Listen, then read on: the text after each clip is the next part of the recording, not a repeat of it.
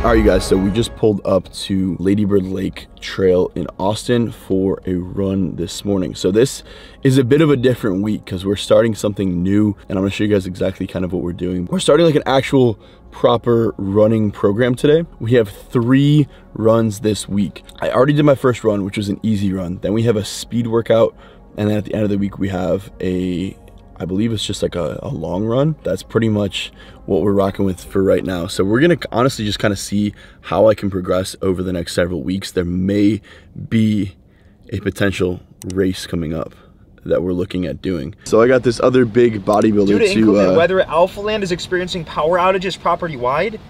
Yeah, you're not gonna be able to go there, man. Dude, I'm gonna post this on my story. It'd be like, worst gym in the world. So, I take back what I said. Best gym in the world, not anymore. Not anymore. All right, so today we are running with this big bodybuilder over here, Mr. Zach Wine. We've seen him in a couple of workouts before, but he said he wanted to come on a run today. It's gonna be interesting. It's gonna be interesting. I mean, I'm just getting back into it. Zach, last night I weighed in. I mean, I know it's night weight, doesn't matter, right? But 254 pounds at night. That's like kind of insane for me. I tell him anybody can weigh 250 at night. Just chug some water. 290 at night. Chug some water, you can gain like 10 pounds. Yeah, you take a dump in the morning, dude, it just goes back down. Basically, yeah, basically. So we're gonna do a little run here today. I'm gonna bring him through kind of like what is set up on my program today, and I'm excited to see how this goes. This is gonna be like probably the longest run that I've done yet, that I've been running the past 4 weeks. So this is the longest run yet. We're gonna see what happens. It's a beautiful day for it though. It's like not sunny, overcast, not super warm out. I think it's like 72 degrees, so it's like perfect for a run. It's only 9 a.m., so we kind of caught it at a good time as well. So we're gonna try and leave the truck here and see if we don't get towed. So we're gonna go run. It's supposed to be a 35-minute run. Let's get it. All right, guys, so we are about 17 minutes into this. Halfway through, we just turned around a couple seconds ago. So today we're doing interval runs. So we have like a 1 minute pickup, fast pace, get the heart rate up, and then 2 minutes float. Super easy, bring the heart rate back down. So we have 10 rounds of that. We're actually time to just do our jog now. We've been kind of like light jogging, almost like walking, trying to bring that heart rate back down. It gets so elevated so fast. But this is gonna be good for me, honestly. What sucks is it's just rain, so there's like mud puddles everywhere. So it's just super slow. Next 2 minutes, so we get to 1940, and then we go 1 minute fast interval. This is different for me. I've never done anything like this before. I'm enjoying it. Got the view of the city right there. Boom. Zach, how are we feeling? I feel pretty good considering it's my first time running in like over a year. Yeah. Hell yeah. Might start, maybe I'll have to sign up for a half marathon. Who knows? You might have to do it. You may have to do it, bro. Picking up the pace. I can stride it out pretty good, man. All right, just wrapped up that run. So we did 35 minutes exactly on the run. The total distance was 3.16 miles, so nothing crazy. Again, I'm taking this thing slow. We had to walk a lot of the intervals where it was supposed to be like a float easy run. For 2 minutes, we were supposed to, you know, keep like a super easy pace. But for me, my heart rate just wasn't coming down at all. So walked, you know, maybe 5 of those float periods, intervals, and yeah, we got a really good sweat going. It's like only 70 degrees out, so I don't know if it's just like humid out here from the rain. I'm sweating like crazy, and yeah, that's gonna wrap up the run for today. So total distance was 3.16 miles. Like, I guess that's like right around a 5K. That's what my watch told me. Yeah, honestly felt really good. Those like sprint periods of the run, I actually really enjoyed. I felt good, like pushing myself fast. I could breathe perfectly fine. It's just really just the heart rate and like my calves just kind of cramping up. So if you guys ever are skipping calf day, make sure you hit your calves. It's definitely taking a toll on me. I don't know if that has any correlation at all, but my calves and my ankles are just like filled up with blood, and like my feet were kind of like falling asleep a little bit because I don't know if it was just kind of like restricting the blood flow. But overall, good solid run. I like that a lot. Felt good. We're done with it for the day. It's 9:30 a.m. That's going to wrap it up. So see you guys back at the apartment for the next part. I'll probably work out later. I'm actually supposed to hit legs later, so we'll see how that goes. Fuel up, get a couple meals in my body, rehydrate, get more electrolytes in my system, tons of sodium, and then get some carbs in, replenish. Carbs, protein is gonna be the goal. Zach, what'd you think? I thought it felt good. Pretty good? Yeah. Not We're bad? gonna do it more for sure. Not bad. Yeah, those three miles for your first time out there. It's like not probably bad. gonna be really sore tomorrow, but yeah, no, I enjoyed it honestly. Hell yeah, dude. Yeah, that was a good run. So I look like a wet dog right now, but I'll see you guys back at the apartment.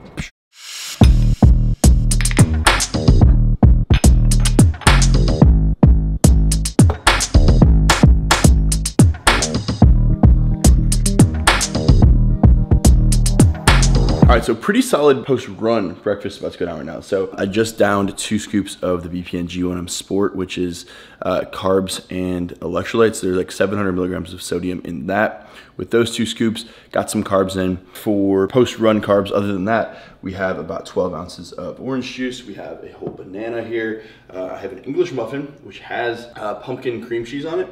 So that's gonna be most of our carbs, is the English muffin, banana, orange juice, and the G1M Sport, which should be good. And then we have 3 whole eggs with some pico on it, some cheese in there, 3 pieces of bacon, and we have a little coffee over here. So this is like the way Allie's grandma made coffee. Allie's grandma is Cuban, so she sent us this like little like coffee maker that makes it almost like an espresso, but not quite. It's super strong, so it's this tiny little like shot glass type cup. And it's really good though. It's really strong, really good.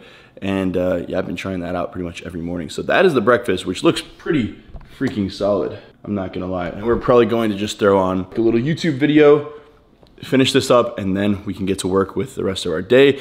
Give it probably, like I said, like 5 or 6 hours in between this run and the workout. So I'm supposed to hit legs today too, which seems kind of counterintuitive, but I was telling Zach, I was like, look, if you can go home, replenish carbs, replenish glycogen, replenish sodium, drink a lot of sodium, a ton of water, and get like maybe 2 or even 3 meals in before we come back for a leg workout, like I guarantee you, like you're not even gonna really notice the difference. It's all about post-run recovery and giving yourself enough time to replenish all of the nutrients that you need. So we're probably gonna give it like at least, it's 10:50 right now. Finally getting this meal in. We're probably gonna give it till at least like 3 o'clock before we actually go train, which gives us another opportunity to have like another big meal after this, keep on replenishing, keep on recovering, come back at it with, you know, full force later on. So yeah, again, solid run today, solid post-run recovery meal. Yeah, coming up, never saying that I've done enough. Yeah, the road is rough, but I run it up. Undercover, get a couple bucks, man. How do you feel for real? Get me coming, I build and build. Tongue sharper than a sword, I yield and steal. You can never kill the real, you know when the skills reveal. You know I ain't losing my focus, twisting my fingers, I'm giving emotion. Letting my folks know that it's time to roll, and we go wherever we. All right guys, so just finished up my second and final set of hack squats, which absolutely kicked my ass, but it was a really, really good session. And today was one of those days that like, I knew it could be a really good day. I took off from the gym yesterday, but I was feeling like a little bit sluggish before. I was feeling a little bit tired coming in here for no reason at all. Like I got plenty of sleep last night. There was just kind of like a mental fog that I was in. I just needed to get myself out of it. And then once I got moving in the gym, I decided to do squats.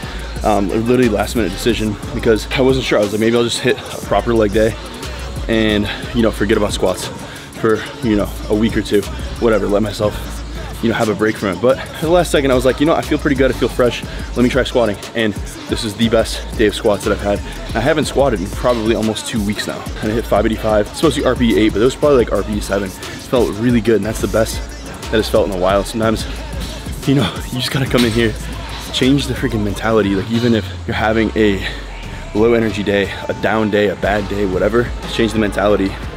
Come in, start moving around a little bit, start pushing some heavy weight, and guarantee you you're gonna feel better. Ended up feeling way better than I expected. Hit 585 for a single, back downs 475 for 4 sets of 4. Best squat day we had yet. Limited pain in, like basically no pain in my knees, which is awesome. That's been a constant thing throughout the past couple of years powerlifting, but this felt amazing. Feels like I could have done 585 for like 5 reps today. Sometimes you just gotta man up, get the weight done, get that movement done that you're kind of like dreading a little bit. Do it, I guarantee you're gonna feel so much better.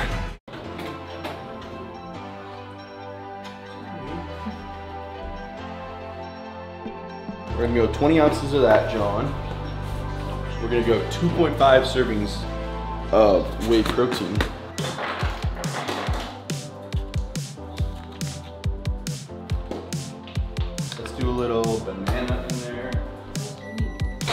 bananas, milk, OJ, chocolate milk.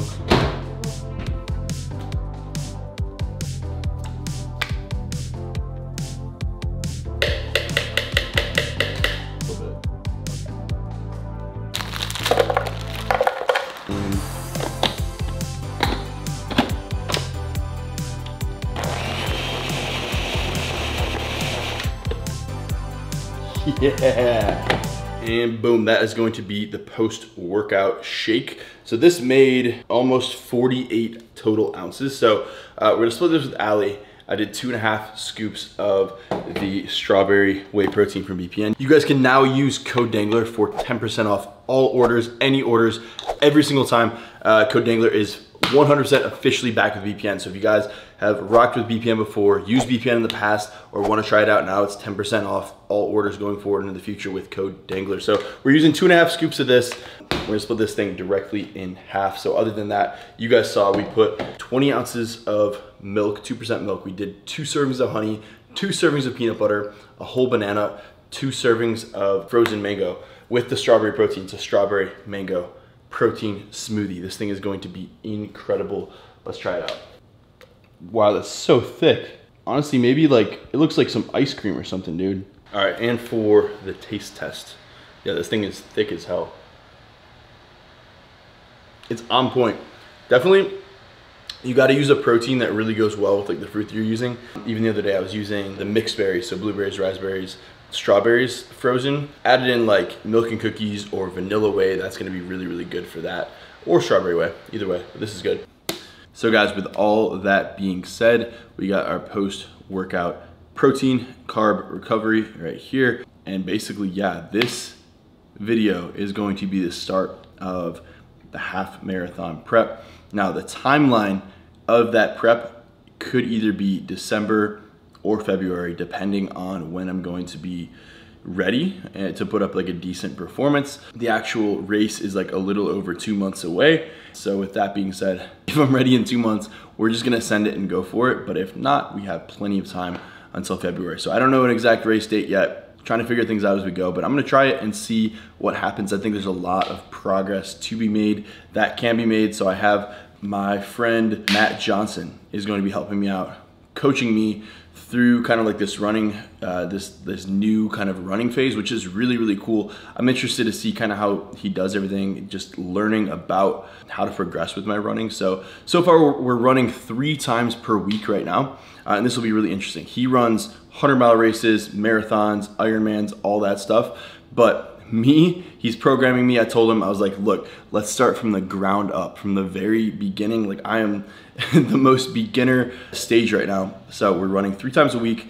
We just did a 3-mile interval run. Tomorrow we have a 3-mile easy run. So I'm really interested to see how everything goes with this program. If you guys need help with a running coach at all, so far it's been really good. I've only been working with him for this past week, but go hit him up if you guys need any assistance with running. I'm very new to this, so I need a lot of assistance with it, but it should be a really, really cool process to see, especially to see how much I can improve over the next 2 months to 4 months plus. And again, this isn't going to be the only goal. Obviously, we're gonna continue bulking.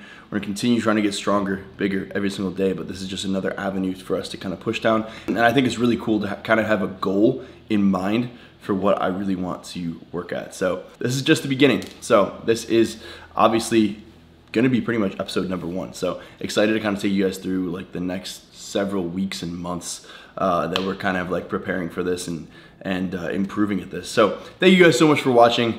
Excited to share like the rest of this with you. And like I said, guys, like I'm trying to be completely 100% transparent and honest with you. Like I'm not in a good spot like running wise right now, and that's okay, you know. And like I'm very good at powerlifting and bodybuilding and all these other things, but this is like a completely new avenue for me to push down. Honestly, I'm not the best at this, you know, and that's what I kind of like about it, is it's like something new for me to get better at, and that's kind of what we're gonna do. So excited to see how training kind of progresses.